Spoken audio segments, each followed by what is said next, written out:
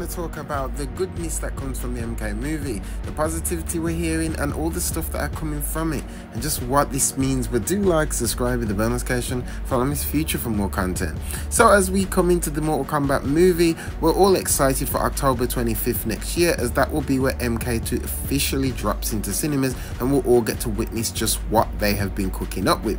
But on the course of us waiting for that, we obviously are still waiting for the teaser trailer. We're still waiting for some first looks. The only first look we have had is Kitana's one, which looks amazing and stunningly done. We're all just waiting to see what other characters look like, what else is there. We know as of recently, since some people have spoken about it since the recent test screening, and they've got a lot of applauses from people. Ed Boon was very pleased about how the Mortal Kombat movie was, because he was there, as he was there with Todd and obviously Dominic, and it seems he really enjoyed the movie and was very happy with everything that was going on in the film.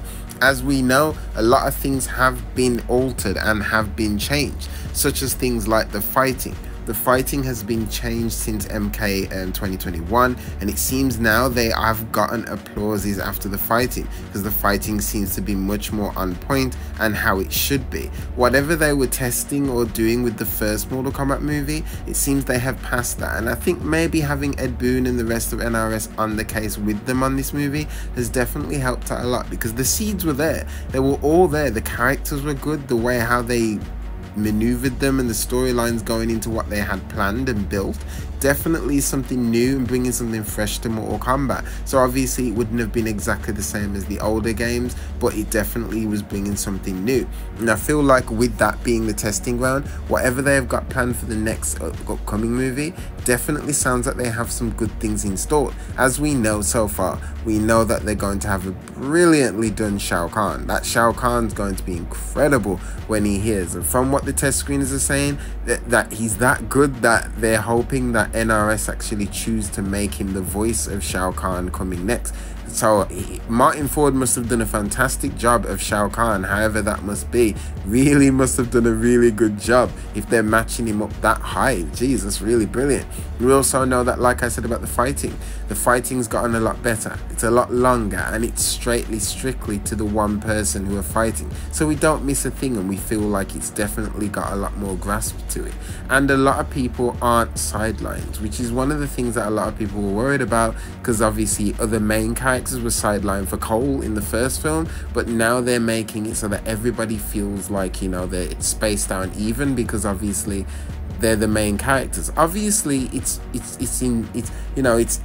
inevitable that characters are going to get sidelined at some points, because when you're introducing characters and introducing new ones as well, you have to show them, you have to let people see what they're going to be like and what's going on. That's the thing that we know they're going to do. When they introduce new characters, they have to introduce them for the audience so we can see them and everything. And I think that's one thing that I'm glad that they have fixed up right, and got right into the point where it's like, it doesn't feel like that, and it feels like they're evenly balanced out. Sure, some of the new ones will get a little bit more light being shown on them, because we have to get introduced to them. Those of us who know the characters won't need to be introduced, but those of us who don't, and the audience who don't know Mortal Kombat, they will have to be introduced to who is Kitana, who is Jade, what's Johnny Cage like, I've never heard of him, what are these characters like, who the heck is Baraka, what's Shao Kahn's goal, what the heck is Quan Chi doing there, who is that, is it Voldemort or something? You know, lots of people are going to think certain things and going to think, who are these people, what's going on, and they have to make sure that they give these people time to shine as well, so we know a little bit more about them, as well as seeing how they are. So that's obviously, you can't really shy away or run from those things, but I'm glad to see that they have sorted that through enough time, as they have done 3 test screenings, and they've really hit it out the ballpark with this third one. Now the good thing about it as well, which I'm very excited for, is because we have until October. There's so much stuff that they can do to get perfectly and perfect right this time. They can actually make sure to get everything good and everything right with how the characters are, with how the sets look, the CGI, the choreography, everything. They can make sure it's really good for October 25th. I think this is a really good thing that we have going for us with this, because then nothing feels like it's going to be rushed, because we've got a long time. They're not just gonna, like Todd Garner said, he's gonna work day in and day out, which he has been, to make sure that it's all perfect, to make sure it's good. He's come off the heat of films like Con Air and stuff like that, and worked on quite a few of the films that a lot of people have loved.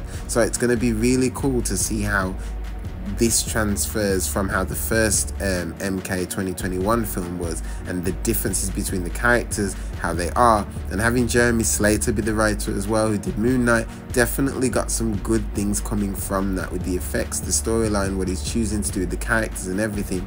And if anything, I know for a fact the way how the British Moon Knight felt definitely is probably going to pay a little bit of an homage into how Johnny Cage is, even though he's not British, but he's still going to like have that persona, but just a little bit more serious. And I'm glad to see that something like Johnny Cage, someone like Johnny Cage, and the way how they're all talking about him truly shows that he really is a really good Johnny Cage. So already the picking and the choicing must have been a really good thing for them. So obviously everyone's going to have different opinions.